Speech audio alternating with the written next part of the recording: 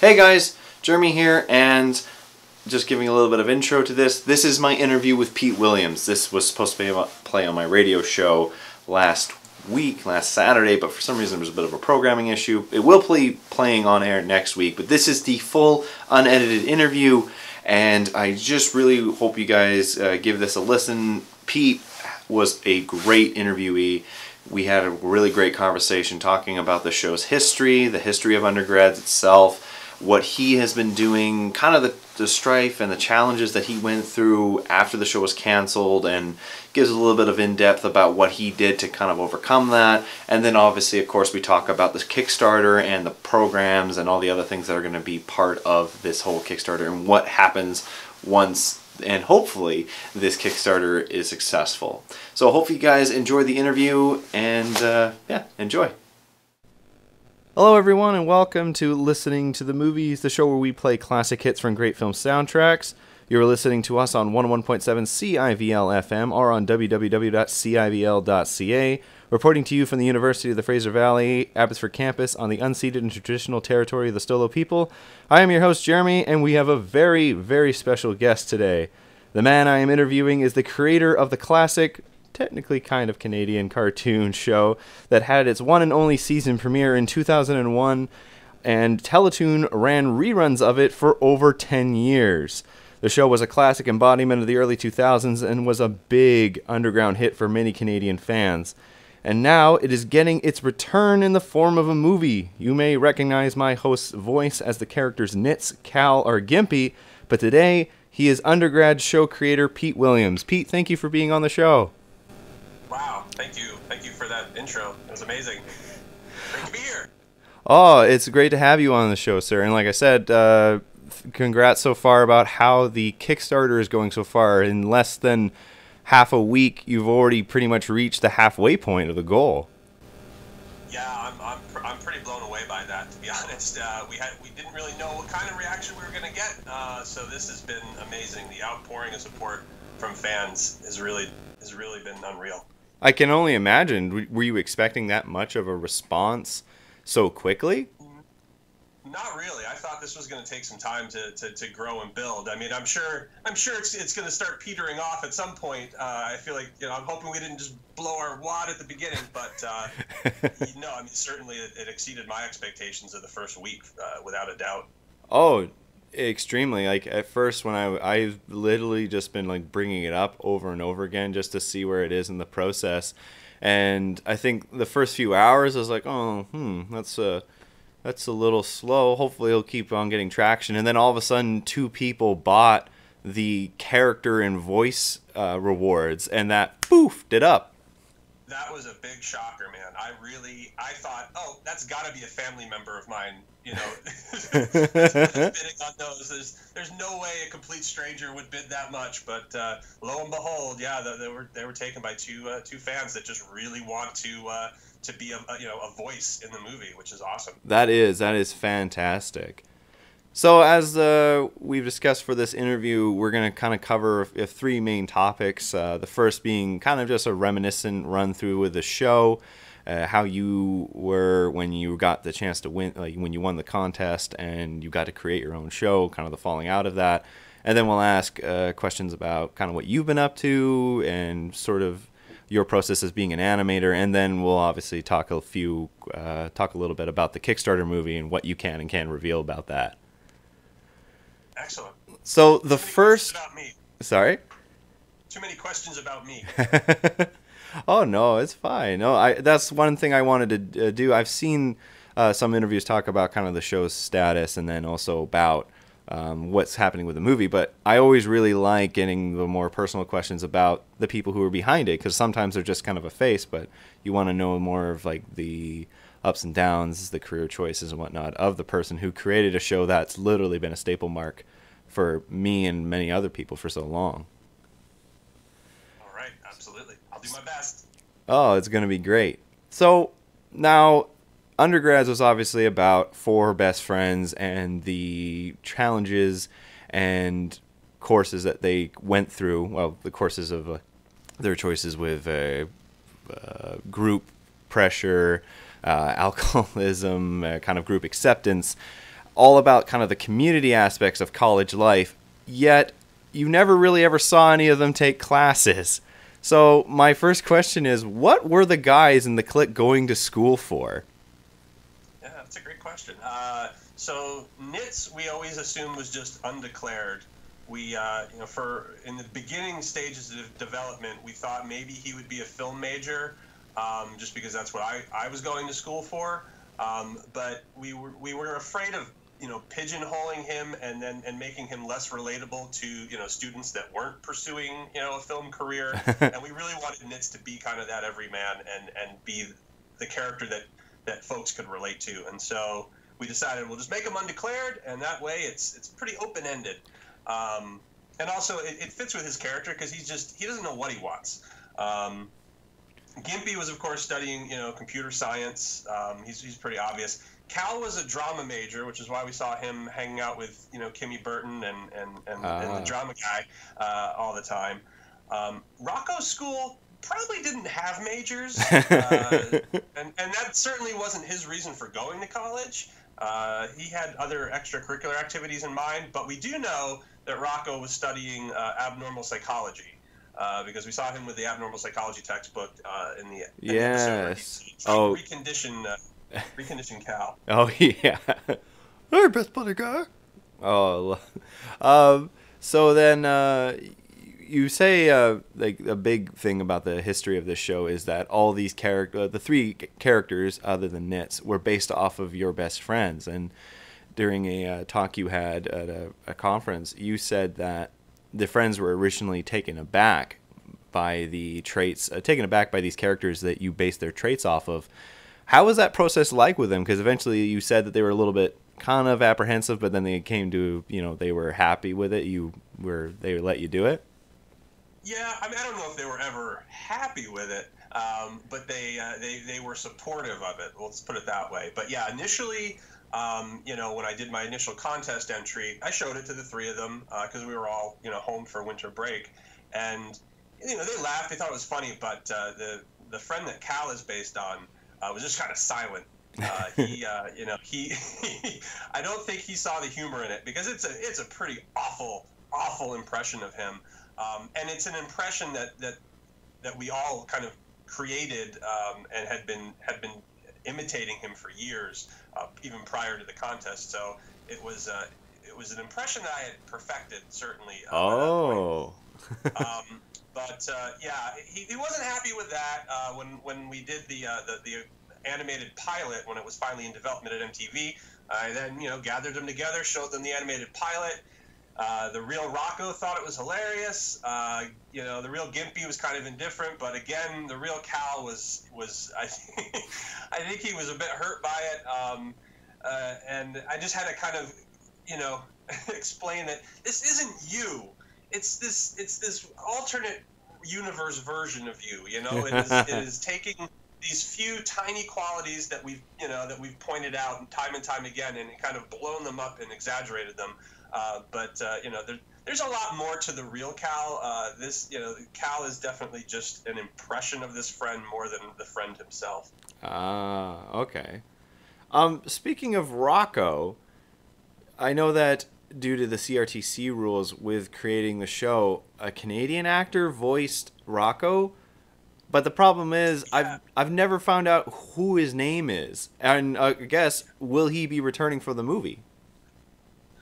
So, my hope is that we bring back as many of the original cast members as possible. That's certainly the goal.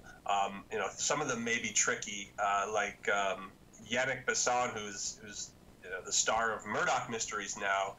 He was the voice of Kruger and Stoner Dave. Oh.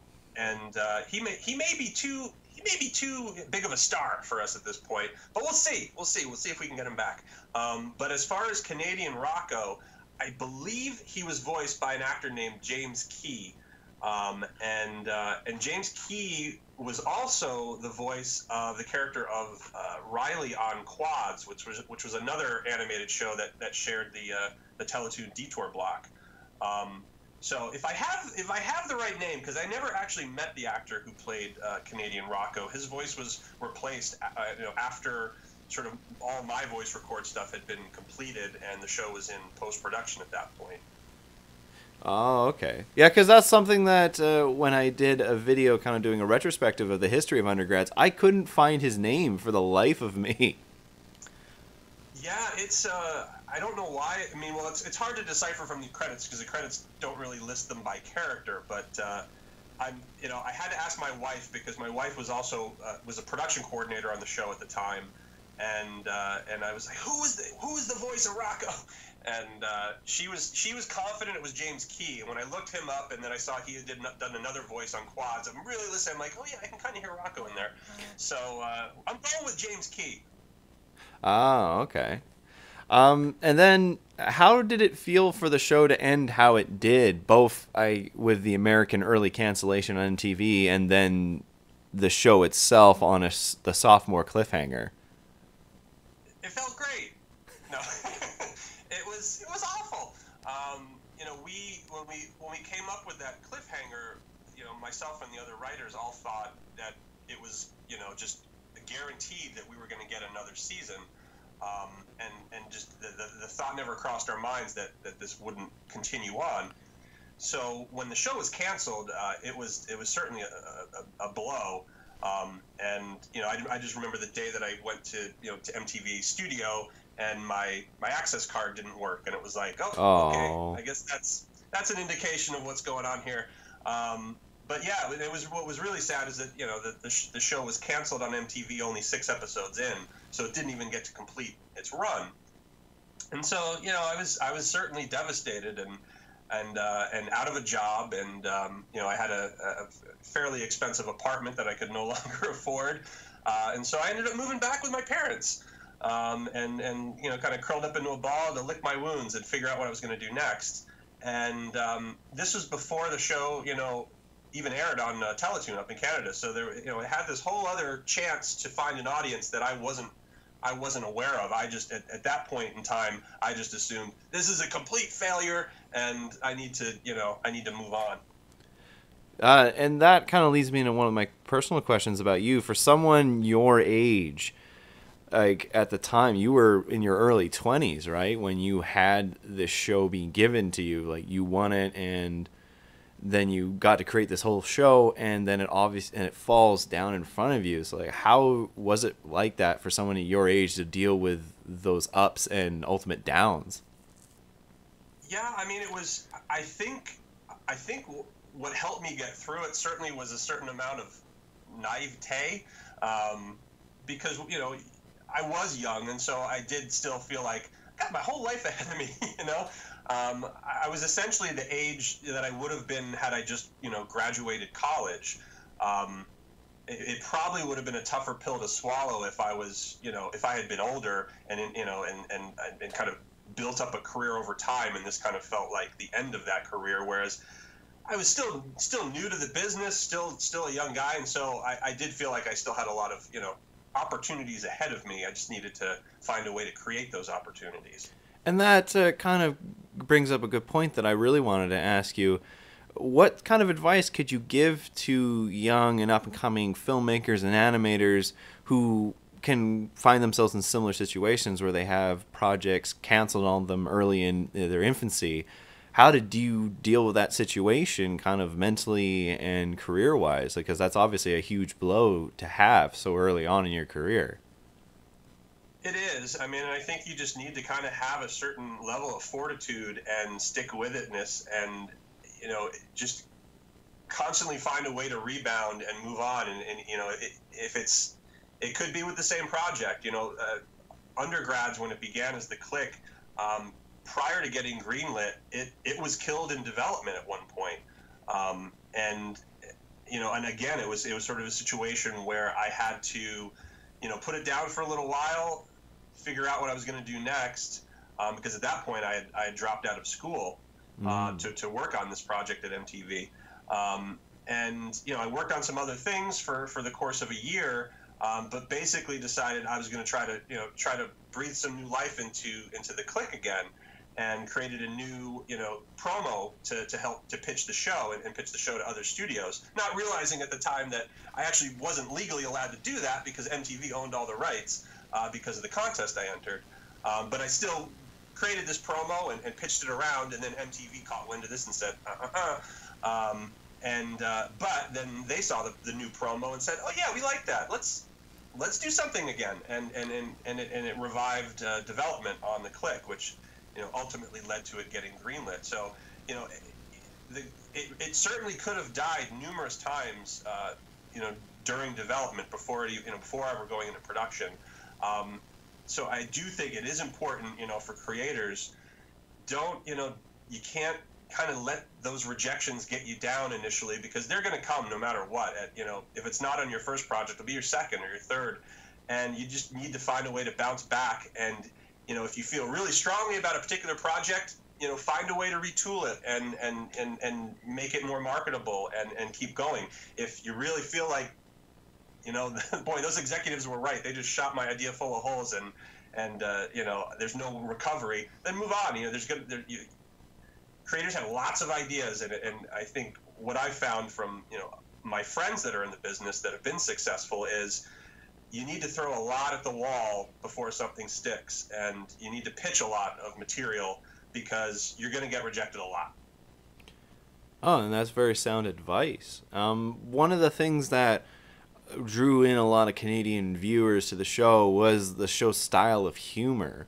And so some people, I've actually got a friend here who asked this question, my friend James.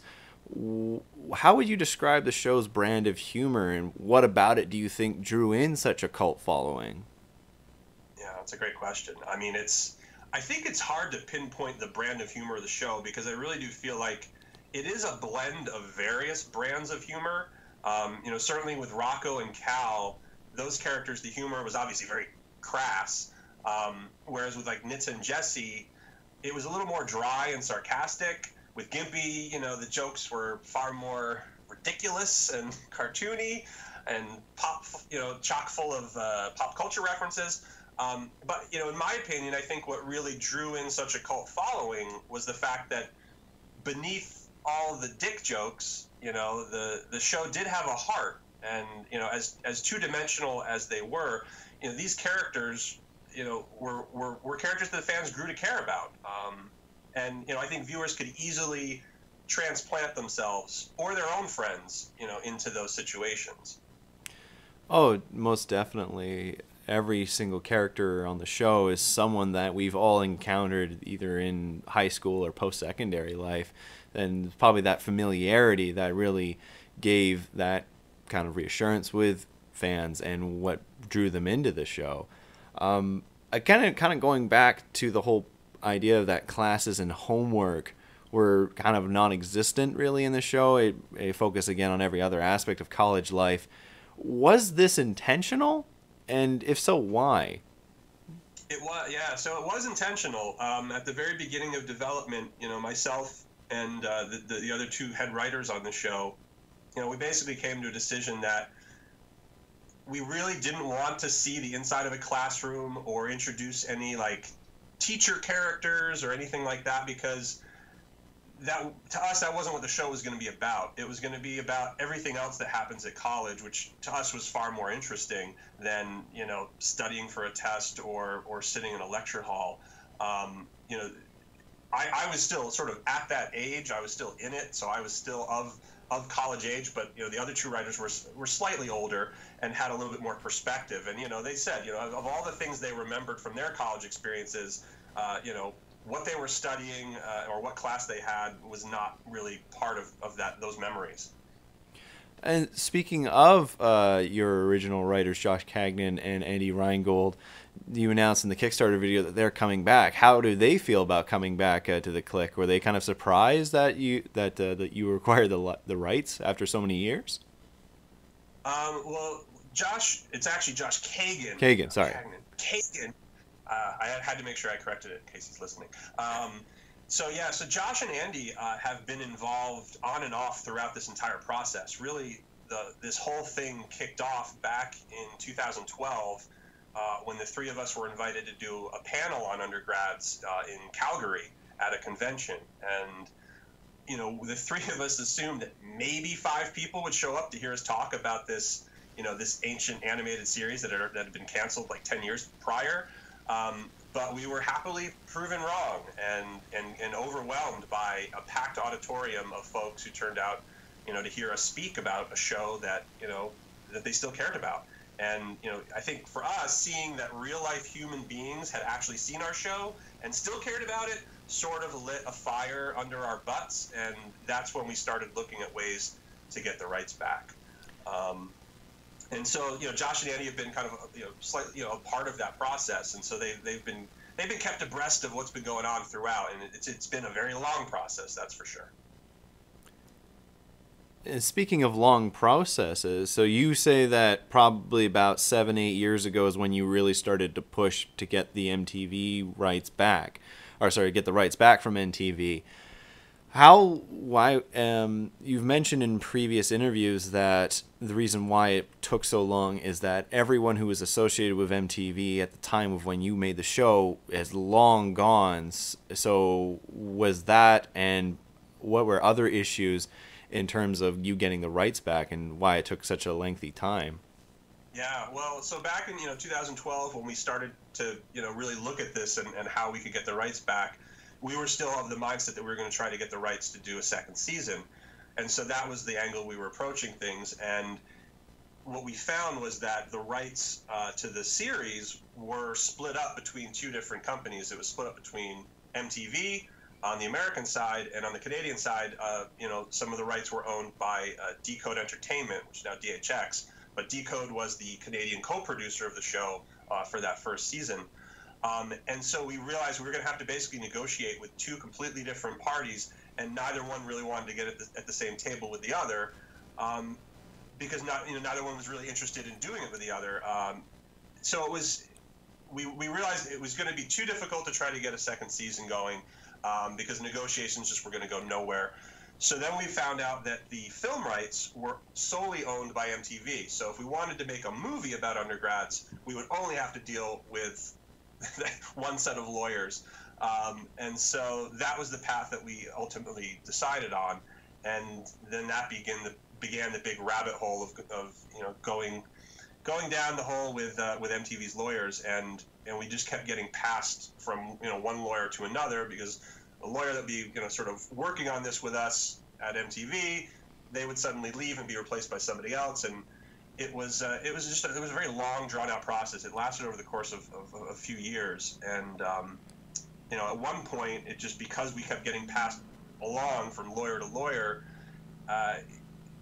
there was a breakdown in communication where the lawyer who eventually got our negotiation deal thought we only really wanted the name Undergrads, and the deal they put in front of us basically said you can't use any of the characters, you can't use any of the designs, like you basically can just use the name Undergrads, and it can be about college.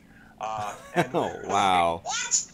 I liken it to having a family member, taken hostage, and you're negotiating their return, and you think you're close to finally getting them back, and then you get a pinky sent in the mail. So we had to re-explain what we wanted, which was to make a movie with the characters, with their names and voices and everything. And finally, it sunk in, and we came to an agreement on getting those, basically licensing the movie rights.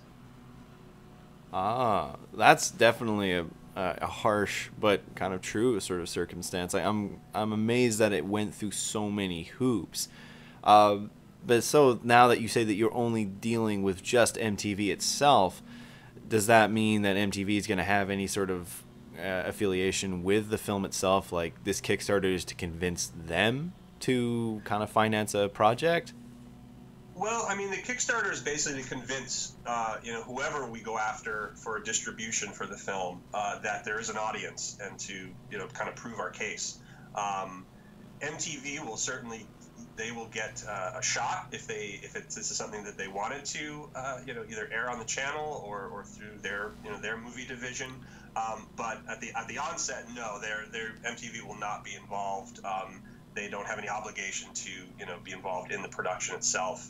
They're just the licensor of the Undergrads name and property. So yeah, we'll see what happens. Okay.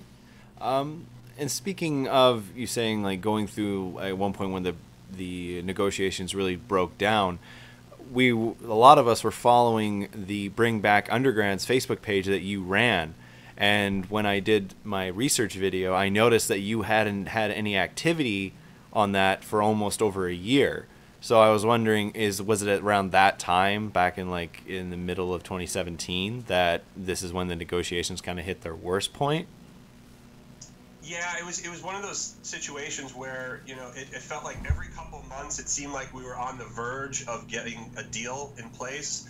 And so I was, really excited because I'm like, oh boy, I'm going to finally get to, make the announcement on the Facebook page and let fans know. And then it would, fall apart, or it would, go in the wrong direction, or it would just take another 3 months and we wouldn't hear anything from their lawyers.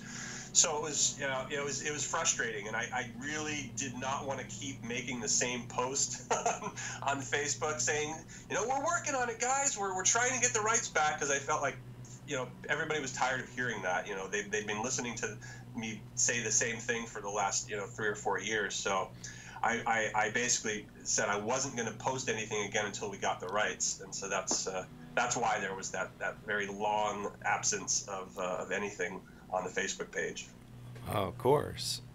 Did you ever feel that at a time you thought that you weren't going to get the rights back at all? It was certainly a fear of mine, yeah. I mean, because I didn't really have much of a hand to play. MTV certainly held all the cards. At the end of the day, it was just coming up with an amount that we were comfortable paying them to license, the property back. Mm. And what kept you motivated, really, to get get your characters back? Well, I mean, it's something that I've wanted for the last 17 years, certainly. And, not only, for myself, because I do still love these characters. I mean, it helps that they're based on real people in my life, but I do have a lot of love for, the characters, for the show, for all the opportunities that the show gave me, beyond, 2001. But aside from that, I mean, the fan support throughout the last 17 years has just been amazing. I all the time, I will either run into somebody or I'll get a message from someone, and they will, talk about how much they love the show. And it's always a surprise to me, because I always forget that people saw it, because I'm still in that mindset that the show was canceled on MTV and that was it.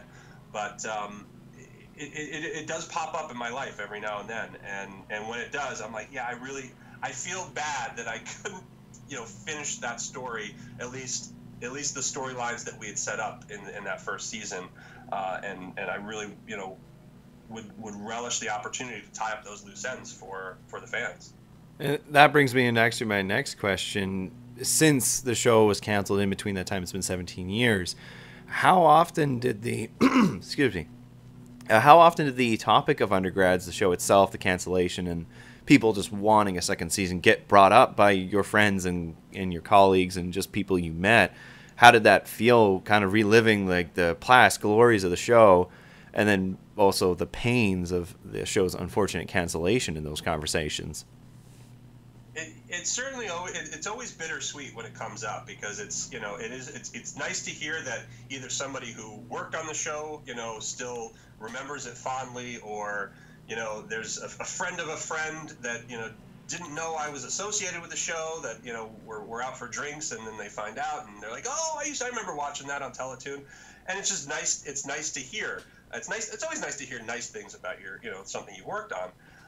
But then at the same time, it is just that reminder of, oh my God, it's been that long since Undergrads aired, and it's that long that it's kind of lied and waste, collecting dust on a shelf.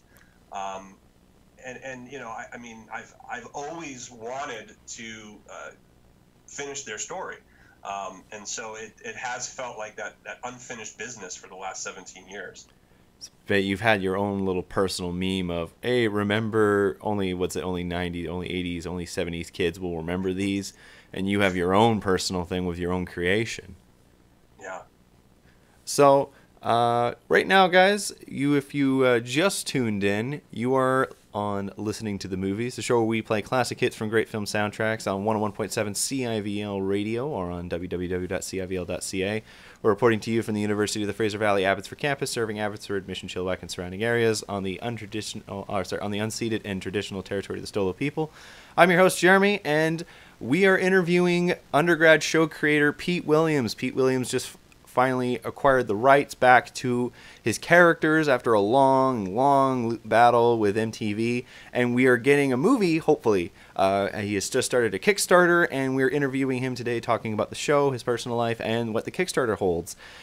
So, Pete, we've been talking about kind of the just how the show came about and the kind of the personal strifes that you've gone through. I had one more question. This is actually from a friend of mine, Jesse, about the show itself. Obviously, the clique itself was based on you and your friends, and obviously there was very personal characters, like characters that you created and you really enjoyed working with. But was there a character, who was your favorite character outside of the clique in the show? Probably the Dougler. I had a bet that it might have been that one. Yeah, it's. I mean, the Dougler. Also because the Dougler was probably one of the few characters that wasn't based on a real person. The Dougler was sort of an amalgamation of RAs that myself and the other two writers, remember from college, and we just kind of, threw their quirks together, and the Dougler was what came out the other end. And he just has a great voice. He was voiced by Richie Favallaro, who, again, another great talent that I'm hoping we're going to get back for the movie. It's kind of like you based the Dougler off of your RA. It's kind of the similar situation how Trey Parker based Mr. Mackey off of a counselor that he had back in his school days. Yes, that's right.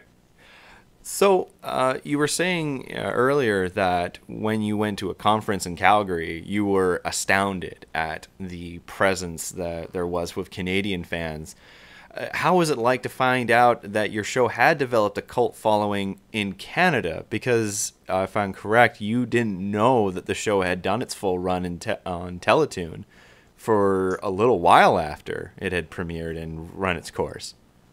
So yeah, I was. So I met my future wife on the production of Undergrads. She was a production coordinator up in Toronto on the Decode side of things, and so we met on that production. I had to come up here for a few months to oversee post production on the show, and I'd been up numerous times before that for voice records, and so we hit it off and started spending all our time together, and after post production ended, we kind of did the long distance dating thing. I moved back to New York, and she was still up in Toronto. So she was kind of keeping me apprised of the fact that it was airing on Teletoon. So I knew it was on TV. I just didn't think anybody was watching it. I knew they played the episodes, and then when I ended up eventually moving up to Toronto and moved in with her, and was living up here, I would catch it every now and then at some ungodly hour on Teletoon. And it's like, oh my God, they're still rerunning this thing. That's crazy. But again, I just assumed it's filler. They need something to fill this unpopular time slot, and they've thrown Undergrads in there.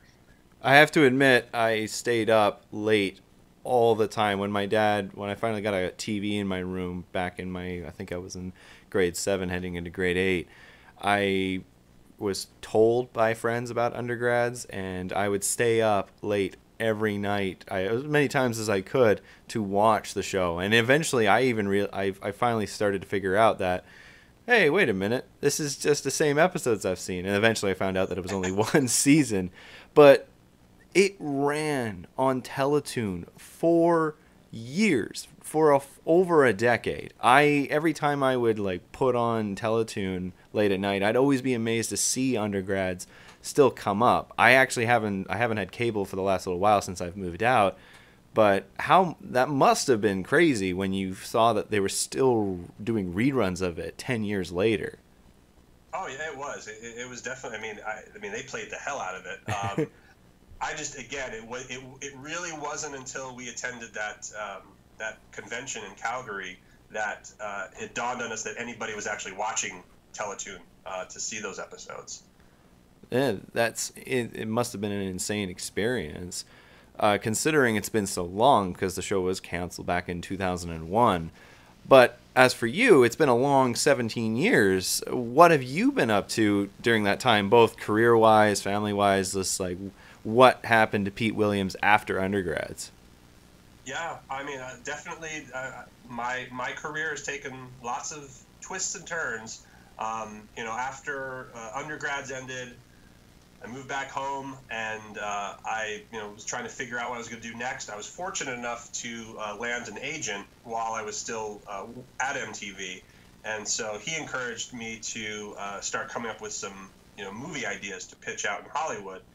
And so I did that for a while, and I would create these kind of animated movie trailers for the ideas that I was pitching to use as kind of a visual aid and trick Hollywood executives into thinking this was a completed project that all they had to do was sign and turn into money. And so I sold a number of high concept movie ideas and was paid to write them. Unfortunately, none of those screenplays were ever produced. And eventually, Hollywood decided that they didn't want to buy large budget movie ideas that didn't have a pre-existing franchise attached to them. And so, reboots and remakes and Marvel movies ended up taking over the landscape completely. And so I had to kind of figure out what I was going to do next. And I returned to the world of animation. I ended up partnering with a colleague of mine from my MTV days, and we opened up a small animation effects studio, and mainly did like game trailers for Xbox and some commercial work and amusement park attraction installations. And then that eventually segued into another business where we started making these stock animated effects that we sold to consumers to decorate their homes with using video projectors or their television that we called Digital Decorations. And that was a company that we started called Atmos Effects, which is still in operation, and mainly focused on like Halloween and spooky kind of effects, but other holidays as well. Speaking of Halloween, there's a photo of you on one of your pages of you with what looks like the puppet character from the movie Trick or Treat. Am I correct with that? Yes, that is correct. So that was a product that we produced at Atmos Effects. It was our Trick or Treat digital decoration that we actually licensed from Legendary. And the director of Trick or Treat, Mike Doherty, myself and my business partner, Pete Reichert, we had worked with Mike at MTV because he had a show in development at that time in the early 2000s for an animated series, very much in the vein of a Trick or Treat. It was like a horror animated series. So we knew Mike, and he kind of found our company because he's a huge Halloween fan, obviously, and he was using our effects to decorate his house.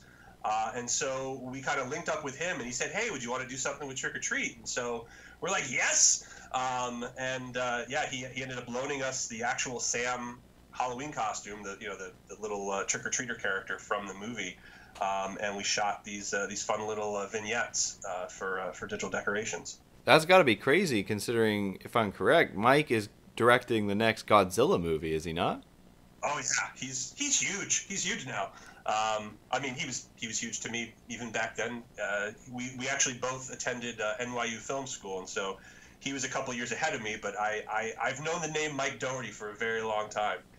That's nuts. That's so cool to have like experience, like getting to meet someone also in their infancy in terms of their career.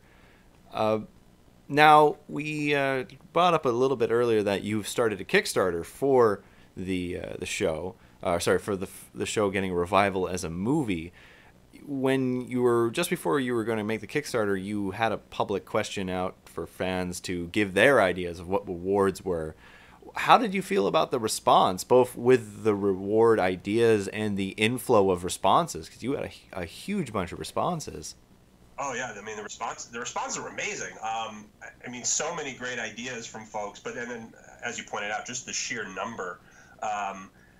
Certain reward ideas we would have loved to offer, but they just weren't feasible. A lot of folks were saying, "Oh, I want, how about a Blu-ray copy of the first season, or the first season soundtrack on CD?" And it's like, I would love to do that if I own the rights, but wah wah. It was tough enough getting the film rights, and certainly, the DVD at this point, I believe, is extremely rare because only a certain number were produced. I'm actually down to my last copy. I used to have about 10, and kind of given them away over the years. So it would be an awesome reward, but unfortunately, it's just not legally possible. Speaking of music, the thing that has kind of brought people back a lot to the show is its time, its datedness. The show premiered 17 years ago, and there was a lot of mannerisms, technology, music, attitudes, and culture that were prevalent during the 2000s. Will that continue over into the movie? Like, not just in terms of what the story is, but just the whole sort of time period that the show was set in? I mean, that's certainly something that we're still kind of grappling with, and there's definitely a difference of opinion on this. On the one camp, it's like, do we take the is this like in the Simpsons universe where Bart Simpson's been in the 4th grade for the last 30 years, and Maggie's still sucking on that that pacifier, even though we've seen the advent of the internet and social media and all this other stuff on the show. That's a long stretch to be in the 4th grade.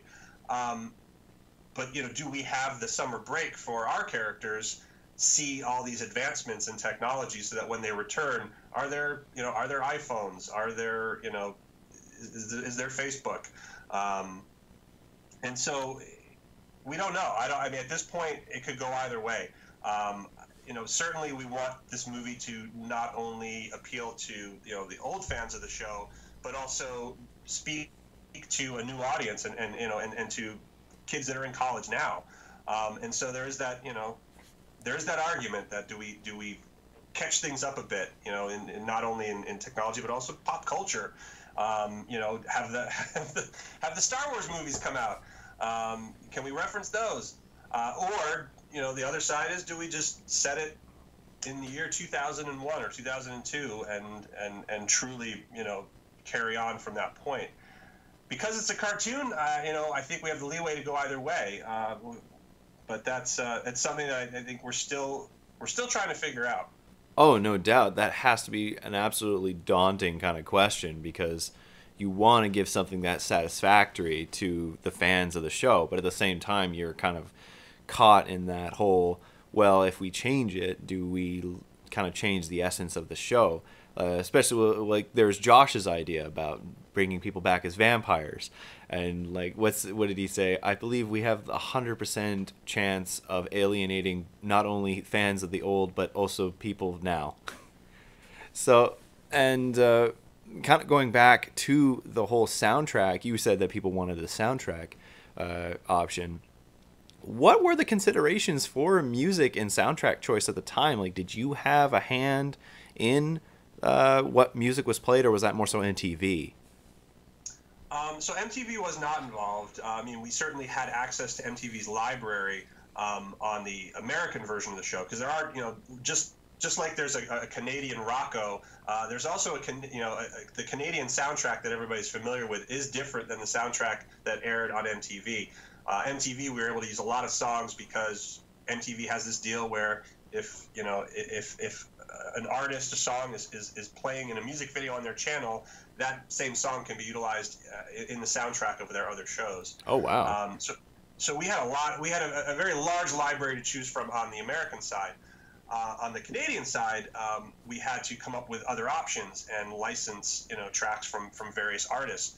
We were fortunate enough to have an excellent music supervisor on the show who would basically just give me tons and tons of compilation CDs that he had compiled together of various artists, various songs, all of different genres, and basically said, so just basically make a list of the ones you like, and then we'll figure out where to put them into episodes. And that's really how the process went for selecting songs on the Canadian side. And frankly, I think the Canadian version is better.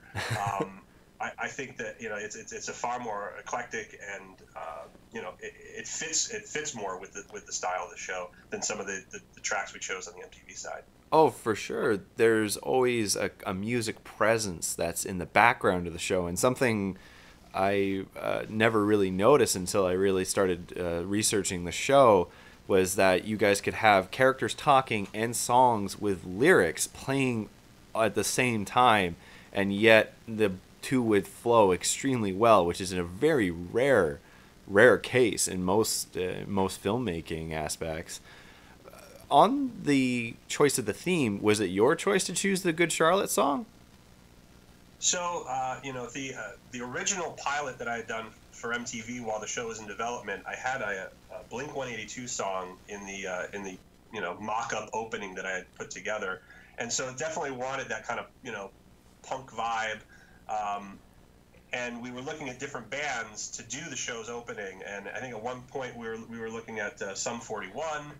And MTV, I think they put our pilot in front of Good Charlotte and said, hey, would you guys be interested in doing the song? And so before we could really pursue it any further, Good Charlotte came back to us with a song that they had written based on our pilot. And that blew me away, because it was like our show had really only just been greenlit. It was obviously it wasn't something that was on TV or known. It was about to go into production, and this band had written a theme song specifically based on the content of the pilot we had put together. They referenced Obi-Wan Kenobi and a couple other story points from the pilot. So that was just like, okay, this is a done deal. Good Charlotte it is. And that's kind of how that happened.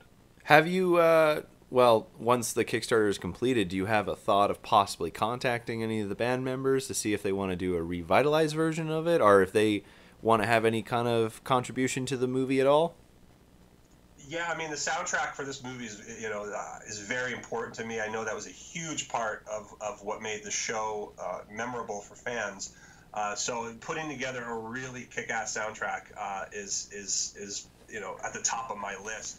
Of course, it's going to depend on the budget, and that's why I do think even with this Kickstarter campaign, as we get further along, we're probably going to introduce some sort of stretch goals in there that specifically have to do with the soundtrack, because we do want to be able to license a variety of songs and work with a number of different bands. But to your question, absolutely, I'd love to reach out to some of the original bands that were featured, because we do have, a number of them were featured in more than one episode. We had, a few different songs from particular bands that we really liked. And then as far as Good Charlotte, I don't know how we can do this movie without at least having that theme in there, even if it's more at an instrumental level incorporated into the score of the movie. I would definitely like to be able to license that.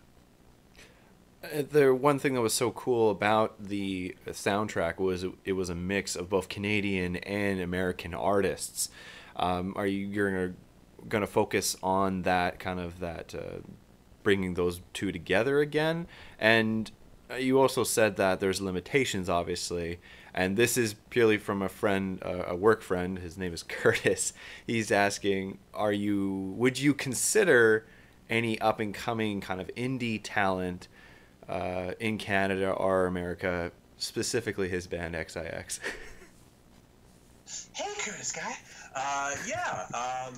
Well, because honestly, at the time when we were putting the soundtrack for the show together, a lot of the bands that ended up in the show were indie bands. They were up and coming. They I mean, we certainly had a few that had hit and were successful and popular, but there were a lot that were relatively unknown and undiscovered. So that would be my preference, and open it up to as many bands as possible that are looking for some exposure. Ooh, I'll let him know.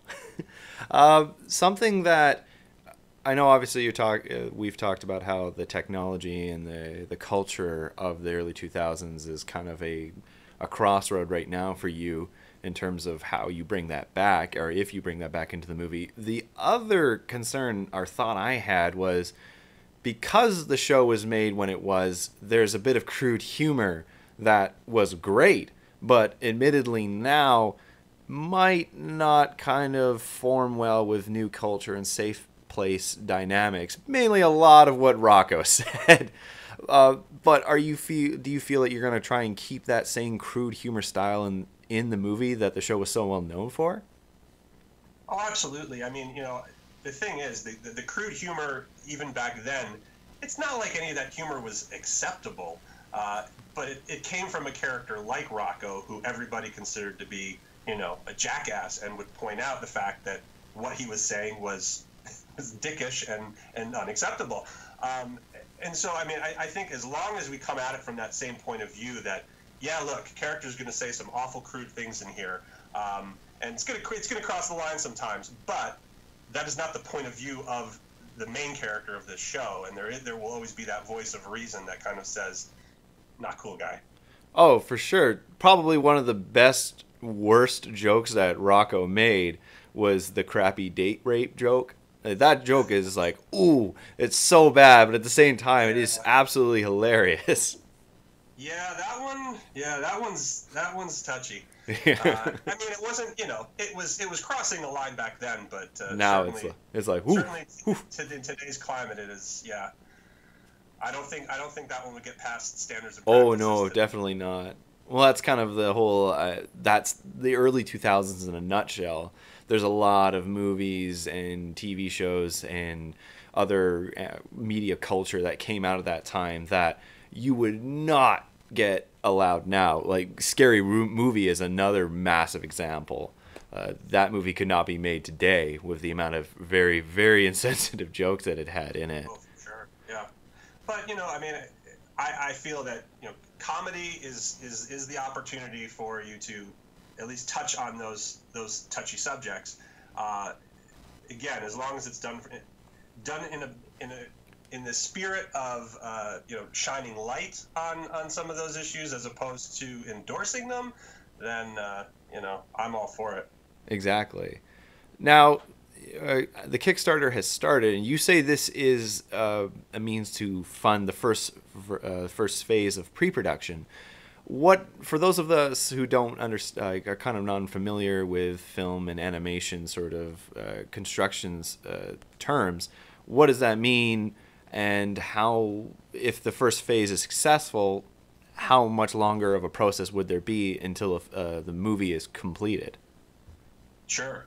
So yeah, I mean, the pre-production would basically consist of writing the script, putting together the storyboards, assembling the staff, auditioning for any new supporting roles, new featured character designs, of which after this Kickstarter campaign there's going to be a lot, because that's one of the rewards.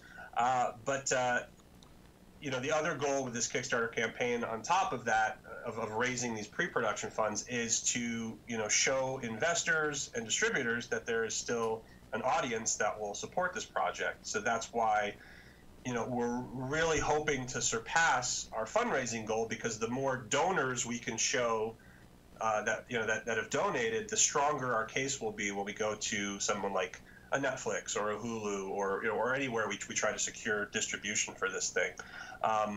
But to answer the second part of your question, in terms of time frame, it's really just going to depend on how long it takes us to secure distribution for the film after the Kickstarter campaign, because that's really what's going to allow us to move into production. So pre-production can begin, as soon as Kickstarter ends, assuming we meet our goal. But the actual production will definitely require that distribution money. And speaking of which, there's a plug for you there. For those of you listening, if you want to see Undergrads come back as a movie, make sure to check out Undergrads, the movie, in the Kickstarter search area, and donate if you want to, because there are some awesome prizes on there. So unfortunately, Pete, we're actually coming to the end of the interview, so I've got one more question for you. The task of trying to squeeze a subsequent second season idea down into a feature-length movie must be obviously a daunting kind of challenge. What are your primary focuses with the film in terms of narrative and fan service?